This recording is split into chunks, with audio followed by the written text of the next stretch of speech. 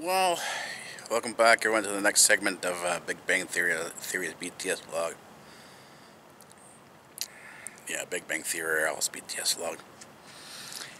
It is just 22 minutes into the day of Tuesday, August 30th, 2016. And while I'm maintaining the vlogs, I'm just continuing to vlog, my editing is falling further and further behind. Anyways, I'm going to try to fix that up, to rectify that tonight.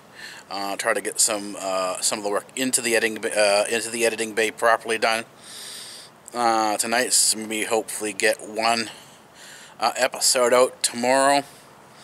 But we'll kind of have to sort of see about that and sort of try to clear that backlog up. But again, you're not going to see this until after the backlog is more or less clear, because this is coming in behind everything. So. Anyways, I've got some good observation points on the system from the satellites. I am matching up what I'm seeing here with what I see on the satellite. I'm beginning to get a better feel for it. I don't think that there's going to be any way to predict things, because some of the things that pop up, there are a lot of things because they literally pop out of nowhere. You're looking at it maybe within 1 or 2 hours. You're looking at these clips. There's nothing there before, and then the next time you go, there's something there, and it just pops out of nowhere. So you have your regular tracks that you can see. You can see where a hurricane is going. You can see where a lot of these sort of storms that are up at in the Arctic, storms that are at the equator. You can see that you can see that sort of these things. You can also see the interaction between the equator and the North Pole. But there are other features, other parts of the atmosphere, sort of mid-latitude, midway between the pole or the equator, that there are conditions that produce spontaneously storm systems, and you can see it. You can see it that are actually occurring. So, where this is going next, I'm definitely going to start working on solar astrophysics, trying to connect what I'm seeing in the atmosphere with events on the sun. That is taking a deeper turn. I'm getting more into that. So. But there's a long way to go. There's a lot of information to sift through. There's a lot of different options to go through. So I'm going to take it bit by bit, allow the research to take me sort of in the direction that it wants me to go in. So that's how I approach things. Anyways, I'm going to leave this here for now.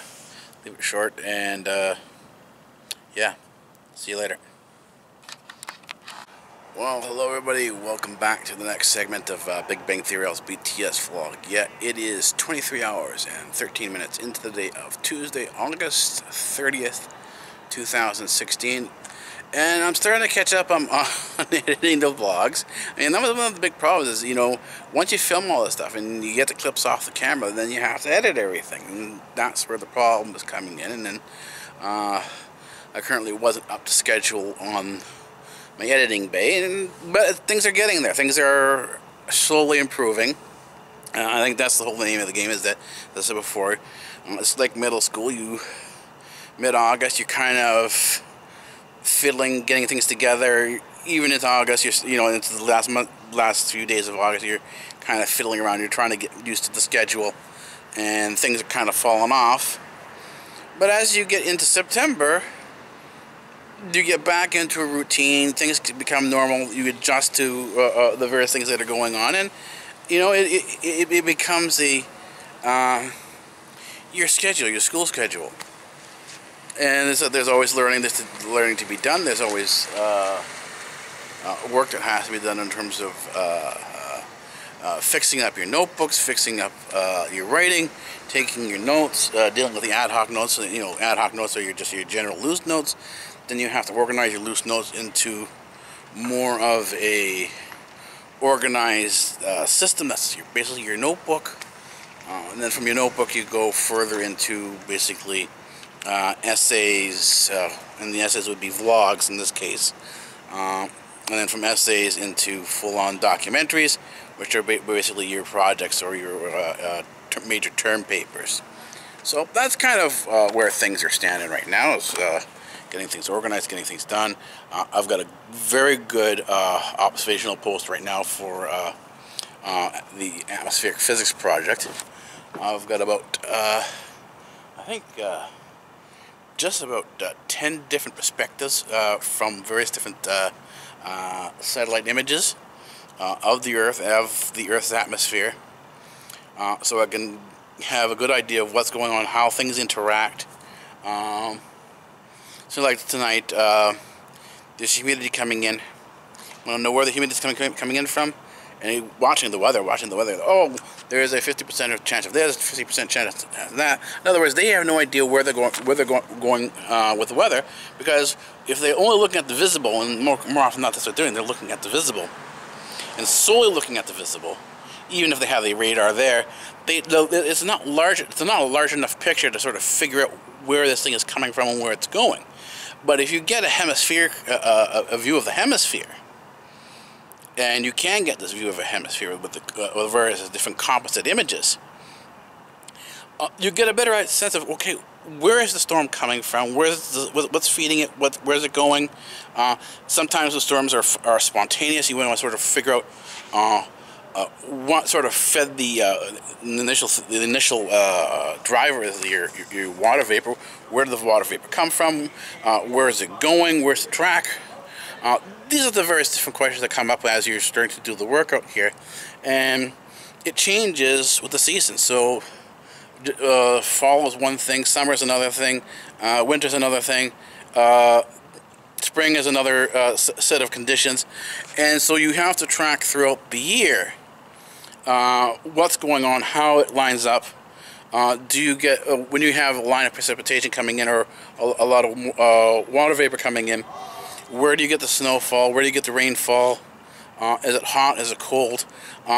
Is there moisture in it? In other words, is it humid out? Is it dry out? These are the various different things you start looking at. And I think the only way to do this is to come out and actually feel it. Like tonight is, as comparison to last night. Last night was fairly dry, so I would say the humidity was low. It was cooler out, and when you looked at the satellite, what you saw an Arctic front, something coming down from the Arctic, dominating the area.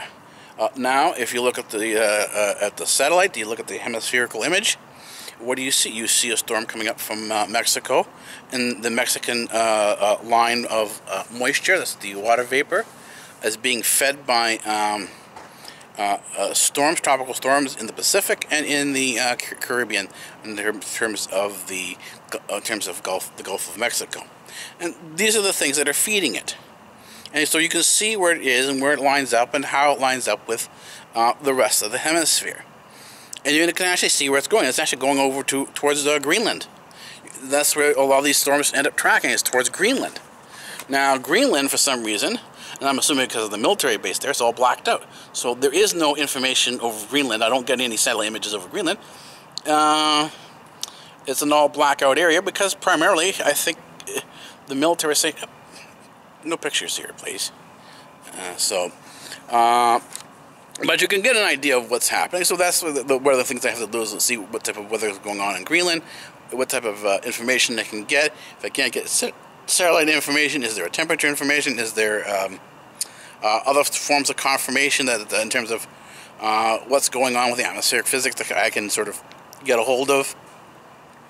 And this is where the search kind of takes me. In other words, it's a search for answers to questions that you don't necessarily have answers to, or even you found they're not properly answered, even by the so-called meteorology experts. And meteorology is your weather people. That's basically atmospheric physics, and if they don't necessarily understand atmospheric, in other words, they haven't come from atmospheric physics, come from a physics background into meteorology, they're studying meteorology, weather itself, then they're not going to understand the dynamics, they're not going to understand the physics behind what they're seeing, and this is where they're going to make a lot of their mistakes.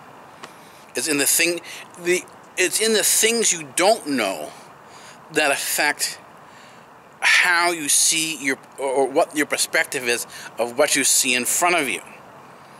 And this is where a lot of their descriptions, they fall a little short because they're working on models, they're working on predictions that they don't necessarily create themselves. They're allowing a machine to do this, and rather than looking out the window or sort of getting a feel for it, it's just sort of they're simply doing what they've been taught in school. In other words, they're parroting, they're repeating things. Almost like a robot. They've been programmed in school to do X, Y, and Z, and when they get out into the work field, they're doing as they're programmed X, Y, and Z.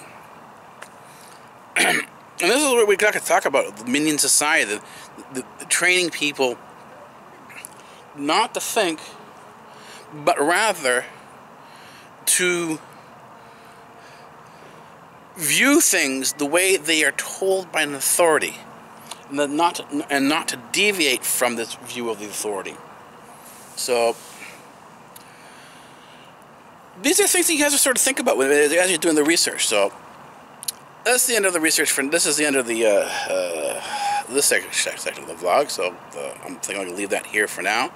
And the next segment, I'll come back and do a little bit more of a description, because I've got to talk about the events that are going on the sun. We've got to talk about the solar astrophysics and how the actions of the sun, the events going on the sun, actually affect our atmosphere here, and how it deals with the atmospheric physics. So these are things we have to look at. These are things that we sort of have to go and develop more, and we will be doing that as we go along. So see you in the next segment.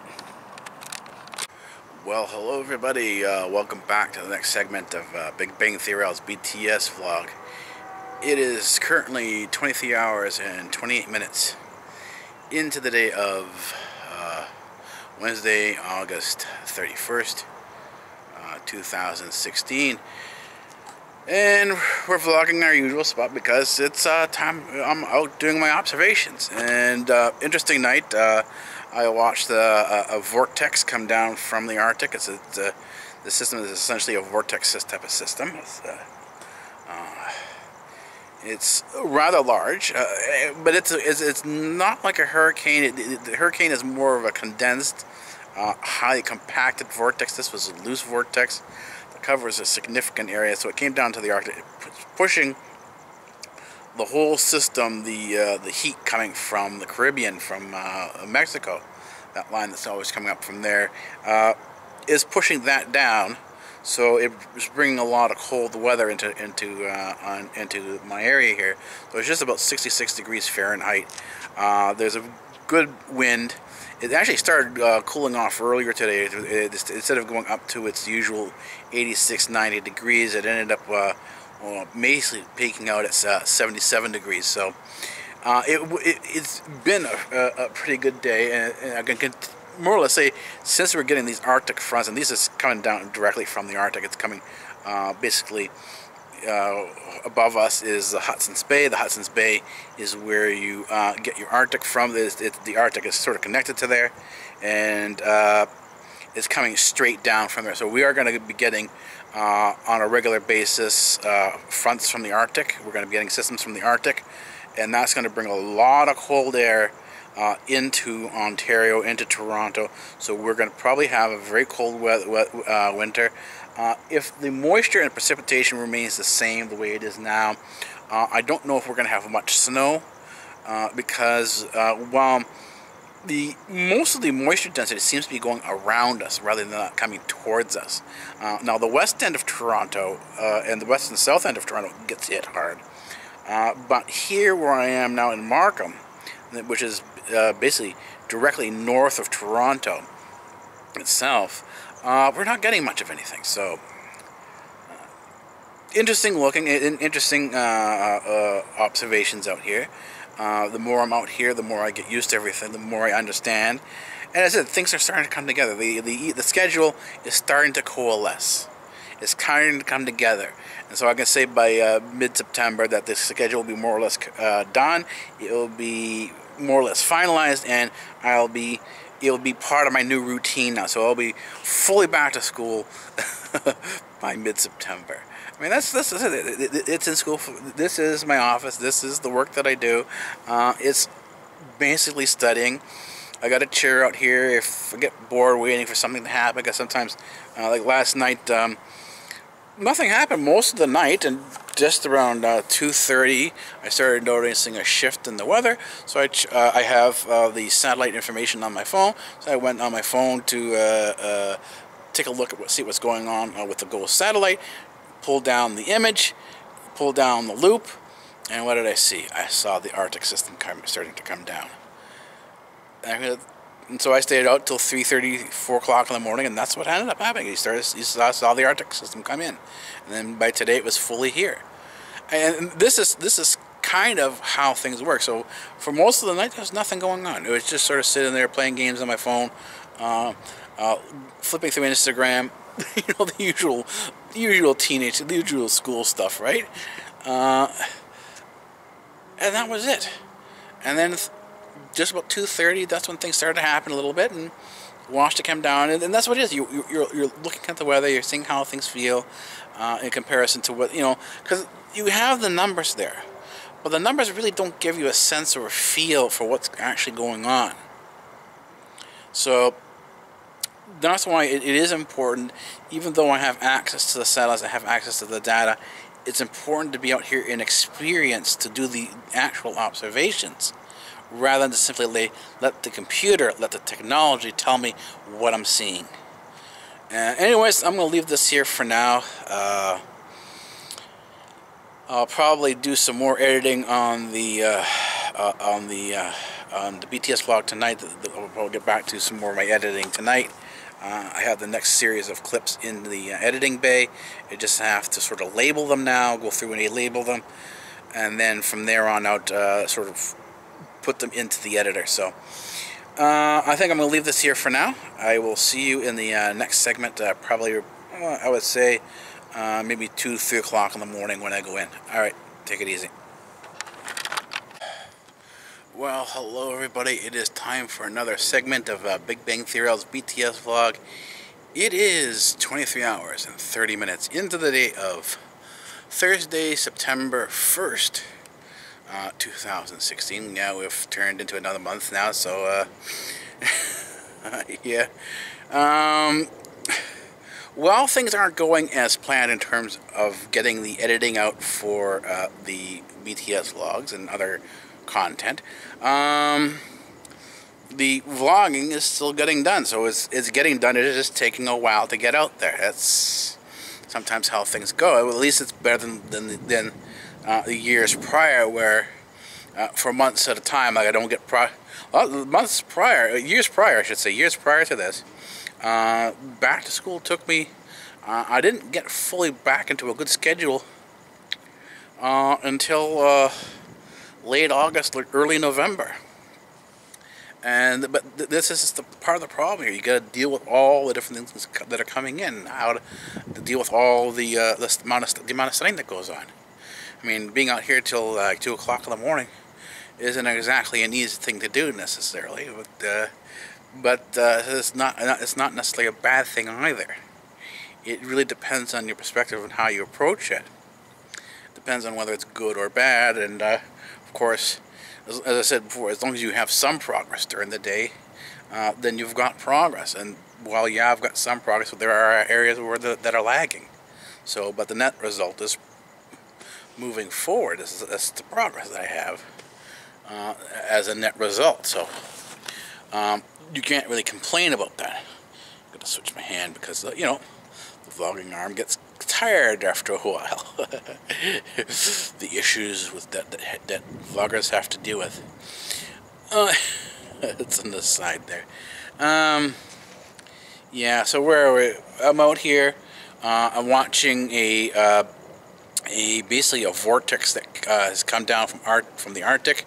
Is now starting to interact with a vortex that was initially over North Carolina, or over the Carolinas, has moved south and merged with the systems down over Florida, and has become Hurricane Hermione, I think it is.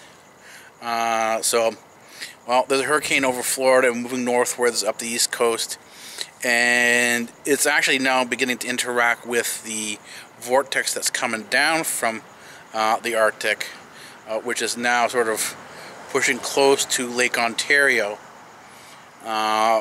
Basically came down from Hudson's Bay, the straight line down, and is now sort of moving into Ontario. This is where I'm sitting now.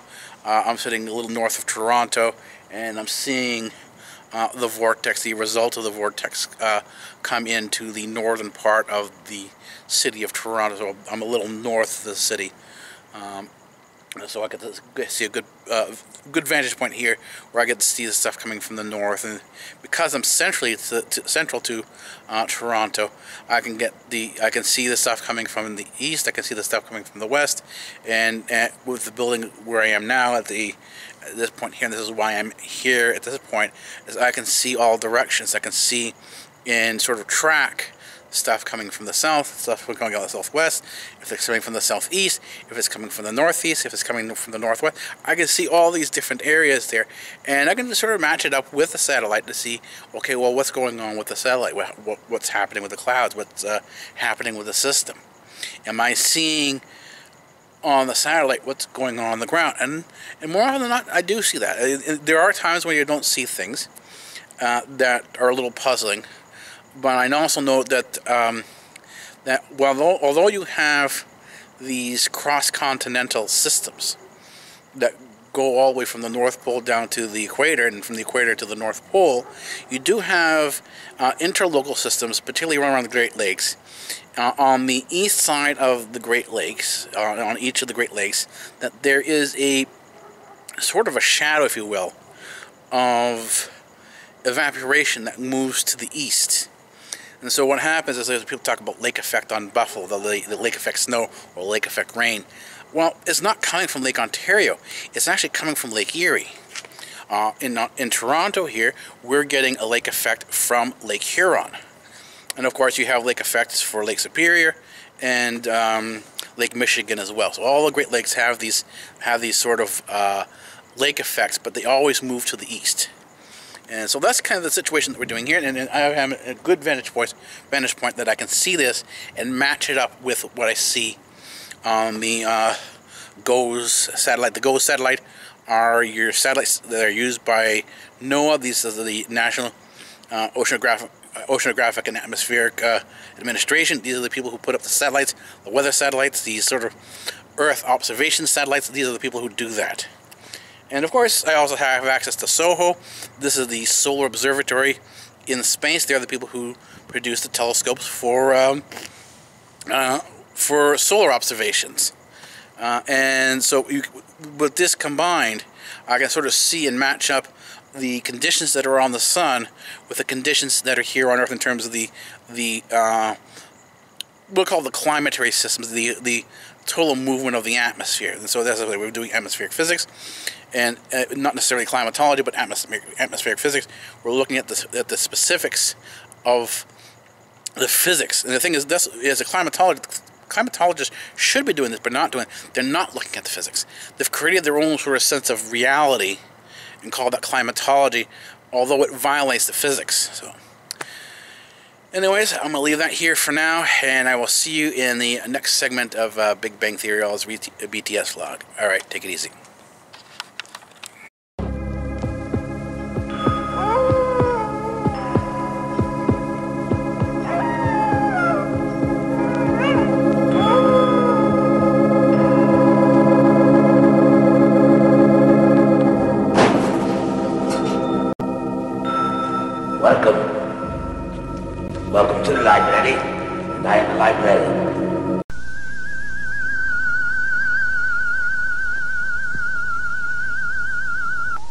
I am the professor.